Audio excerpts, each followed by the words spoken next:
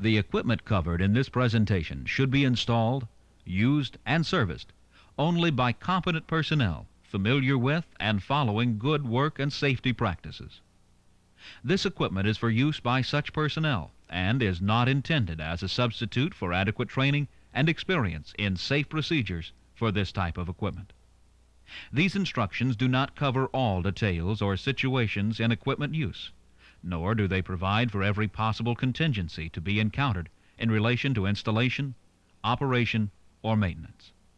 For additional information and details, or for specific situations not covered adequately for the user's purpose, refer the specifics to the A.B. Chance Company.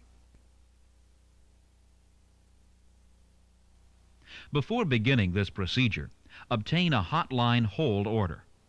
This precaution places the automatic recloser in a manual position. That setting defeats the recloser from automatically re-energizing the line if any adverse condition should cause the recloser to operate. Next, lay out the tools to be used on a tarp and a tool rack. Wipe all the tools with a silicone impregnated cloth. Hold a tailgate conference to make sure each crew member understands the complete procedure. Once work begins, no changes in the procedure should be made unless the entire crew completely comprehends each change beforehand. Remember, refer to OSHA regulations for hot stick clearances. First, hang the hand line on the crossarm using a tie stick. Then, also with the tie stick, install the tool hanger on the crossarm. The ground crew now secures a rope snubbing bracket on the pole, approximately 4 feet above the ground. Float the neutral out of the work area.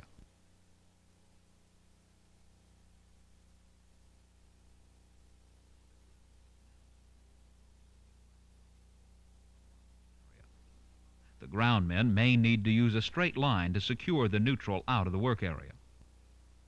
Put on the 3 insulator covers, one phase at a time.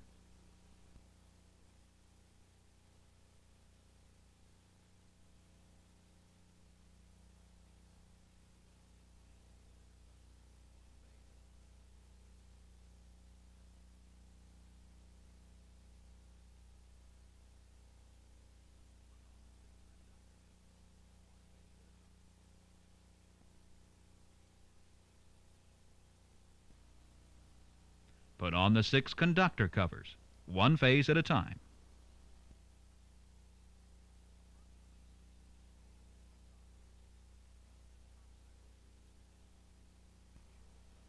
Approximately 6 inches below the crossarm braces, mount the top saddle with extension. Make sure the clevis on the saddle points down. Into the saddle, insert the mast pole, making sure the butt swivel is up. Mount the bottom saddle approximately 6 inches below the mast pole splice.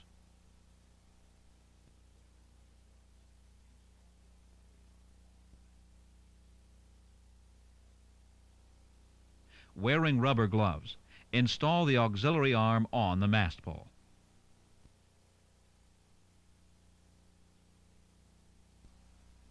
Attach the 2 brace poles to the auxiliary arm. The braces are pinned to the pole clevis on the mast pole. Hang a set of blocks in the clevis of the top saddle. Hanging the blocks on the top saddle rather than the bottom saddle will let you raise the conductors approximately 2 feet higher, as you'll see in later steps. Attach the blocks to a sling clamped in the base of the mast pole.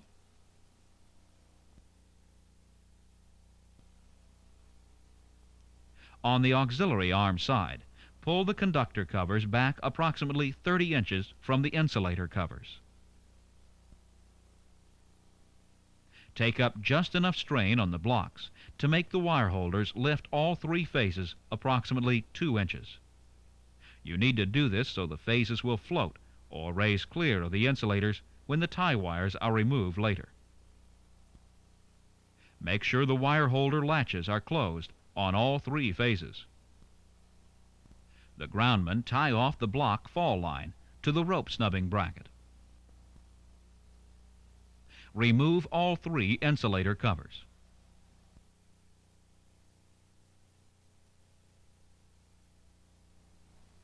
Place a crossarm guard on one outside phase.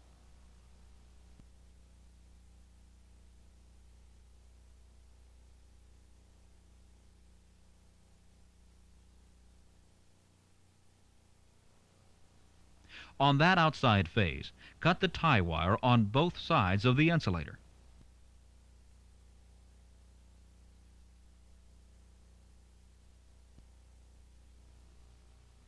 Next, move the crossarm guard to the center phase and cover the pole top and the exposed section of the crossarm.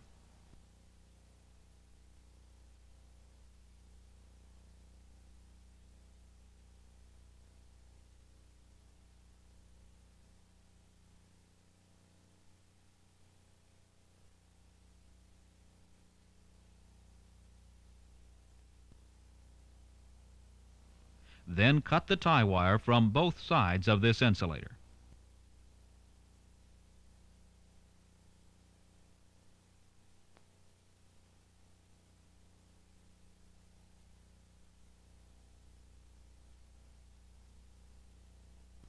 Finally, move the crossarm guard to the other outside phase and cut its tie wire, again on both sides of the insulator.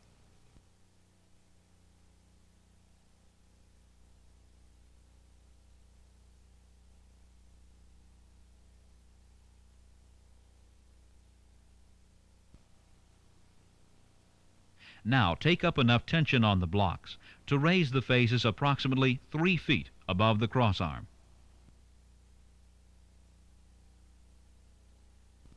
And tie off the blocks to the rope snubbing bracket.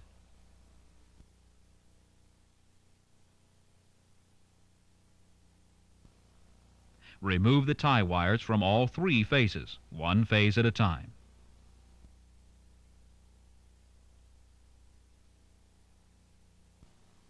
Now you can change out either the insulators or the crossarm, whichever was the assignment on this job.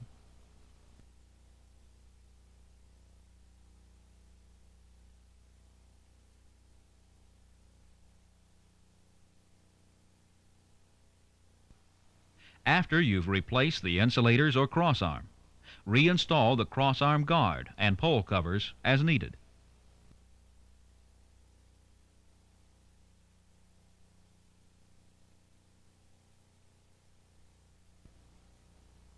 Then lower the auxiliary arm until the phases are approximately 6 inches above the insulators.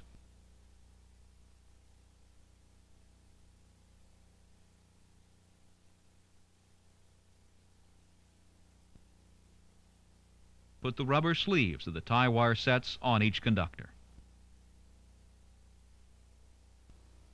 Now lower the auxiliary arm until the phases are seated on the insulators. Pull the auxiliary arm down about 2 inches and tighten the top saddle.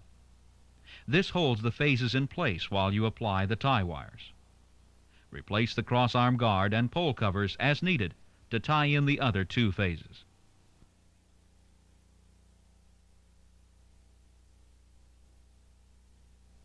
Loosen the top saddle and raise the auxiliary arm so you can open the latches with a tie stick.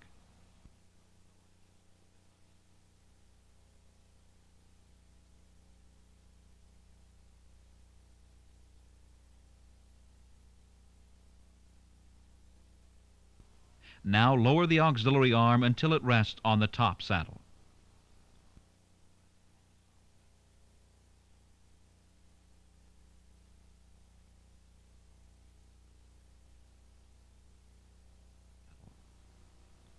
Remove the crossarm guard and pole covers.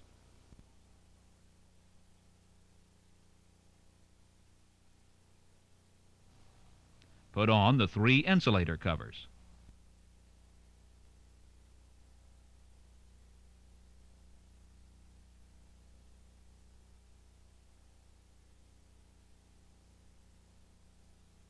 Slide the 6 conductor covers back into place.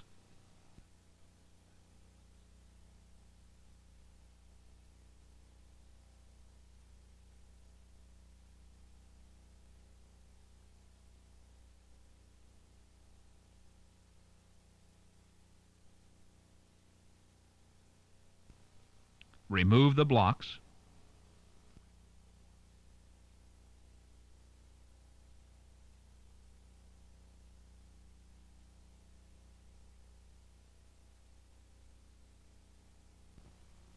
Then remove the 2 braces.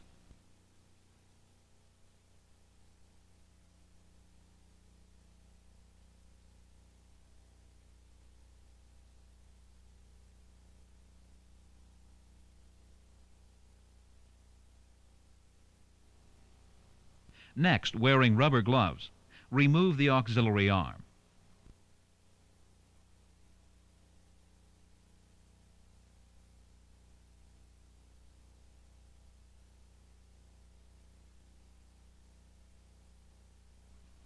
Then take down the mast pole.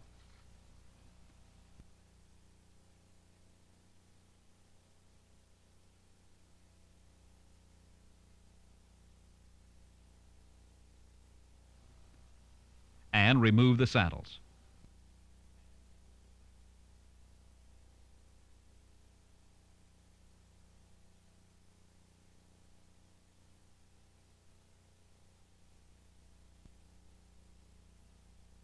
Now you can take off the conductor covers and the insulator covers. With a tie stick, remove the crossarm tool hanger. Again, using the tie stick, take the hand line off the crossarm and hang it at the neutral level.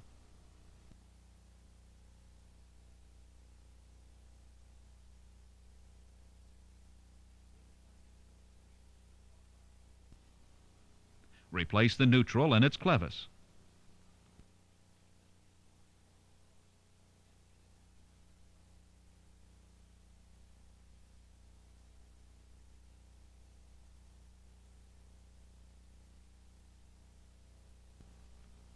Lower the hand line to the ground, and the job is completed.